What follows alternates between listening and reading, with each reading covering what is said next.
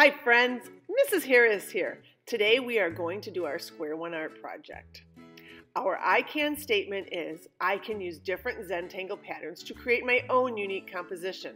What is a Zentangle, you ask? Zen is the form of relaxation and a tangle is a little drawing. Basically, it's doodling and we all love to doodle. We're going to look at some patterns and we're going to look at the simplicity of them, but yet they're complex.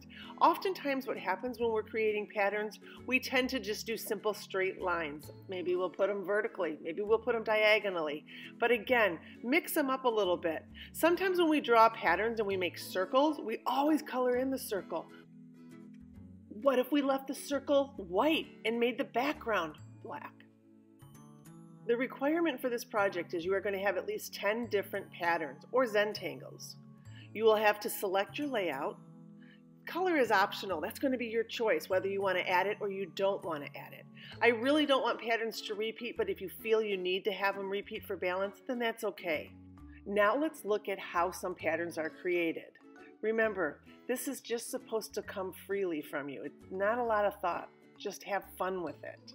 You can see how they take a simple squiggle line and add something in between it.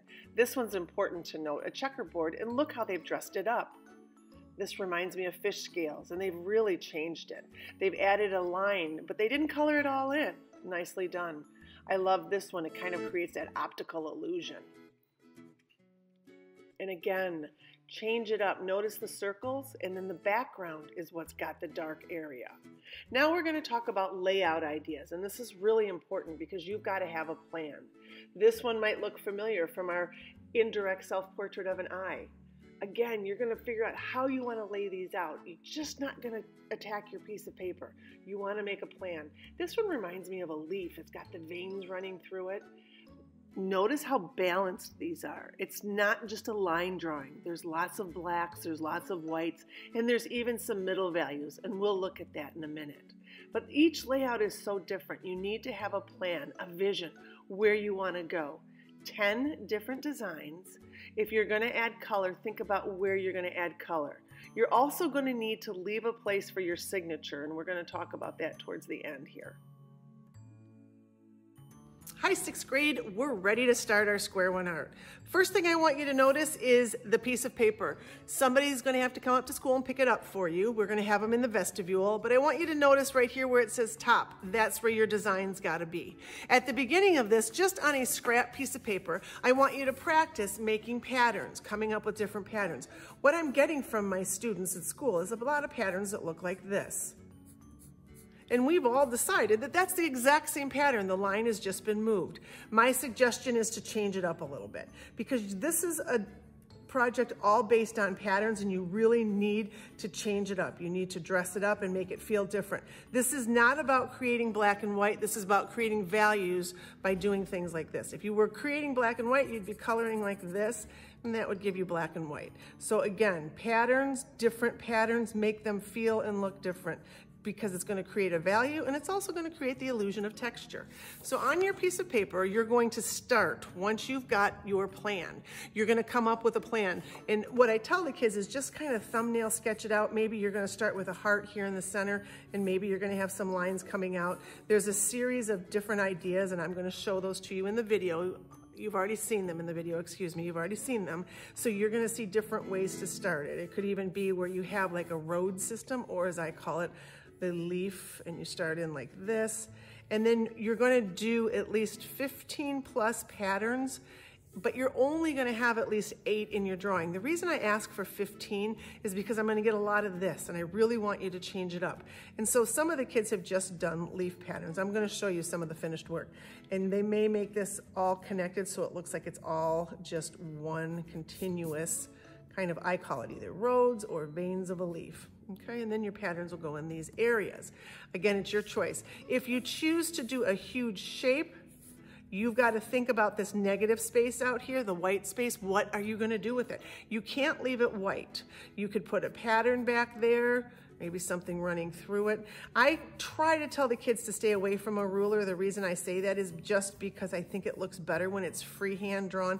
Otherwise, it becomes too stiff and too perfect, and nobody's perfect. So, but those are some ideas, and again, you've already seen some in the video.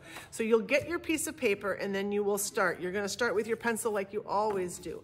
I've started this one, and I've been working on it very slowly. And as you can see, mine doesn't have like a center or an off center or veins. Mine is coming out of this swirl.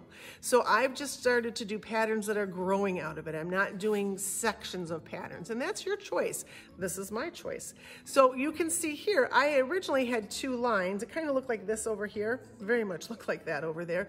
And then I decided to add these lines as I was black markering it because I wanted to make it so the kids could see it. Notice this pattern right here. This is thinking outside of the box. Traditionally, what we do is color our dots. We fill those in. But what I did here is I did the background. So again, I'm creating a nice dark contrast. And that's what I'm looking for. I'm not looking for a bunch of lines like what I see in this section. I'm looking for some dark contrast. This one I'm finishing up. What I'm doing here is I'm adding kind of like a V shape, a curved V shape. And what essentially it's doing is it's turning my square into a circle for me. So when I fill that in, you'll see how it forms into a circle shape. I'm making the line in between right here, this line a little bit, oopsie, thicker.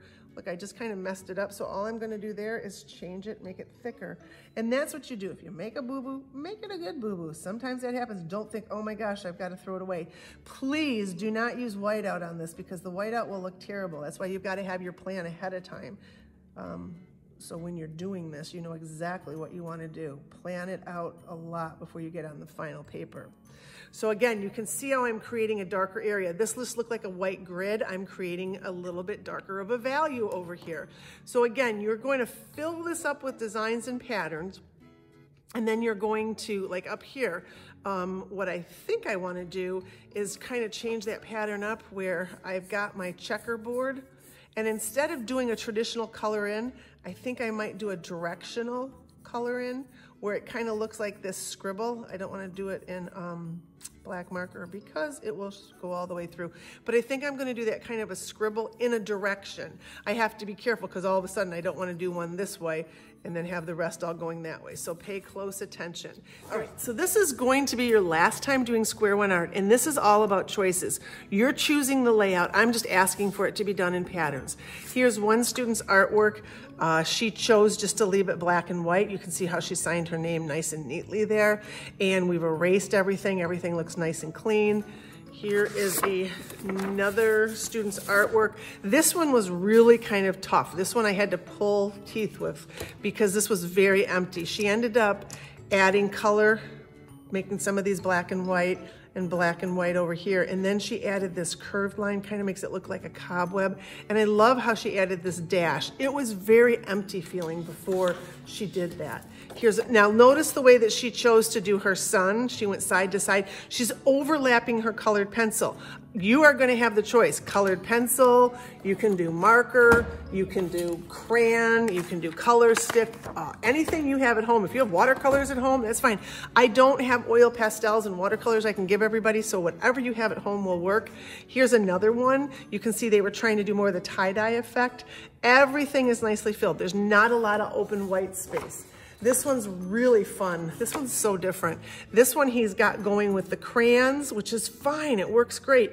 I love the buildings. I love how this all goes together. Looks great. No, I didn't show you this one. This one, these two patterns were so similar that I kept saying to her, honey, you've got to change it up. You've got to do something different. So she did a checkerboard here, which is pretty typical. And then she came over here and she's like, added this little flower. And then I love the way she did the lines and then she changed the directions of them. Nice thinking. Here's two fun areas. She chose to color in the background. Creates a completely different feel. So again, it doesn't have to be black and white. You can add color if you want to. The choice is yours. Or you can leave it black and white or add color. Your choice. Don't forget, we don't want to end up with just a simple line drawing. In the bottom left-hand corner here, you can see how they're starting to fill in with some dark. Here's another example. They're filling in, they're creating more value. There's multiple ways to create value. You can create lines, curved lines, dots, squiggly lines. I really like the effect on this page. They've used the letters, alphabets, to kind of create a little bit different value. Okay, the last thing you're going to look at is your signature, and your signature needs to be done in a black Sharpie. Fine tip would be perfect. Don't let it end up like an inch from each edge, because what happens is they crop the image. So like I might put my name right fun in here. I could put it up in here. I just want to see your first name and the year 2020. I want you to notice I'm still working on this. I've moved along quite a bit, but notice over here, this is looking like an empty plain line drawing. I've dressed this up a little bit by adding some of those values. This line right here creates value. I showed you some different ways to do it with the cross hatching. For example, is that alphabet idea. I've had students use numbers and things like that. But again, dress it up a little bit.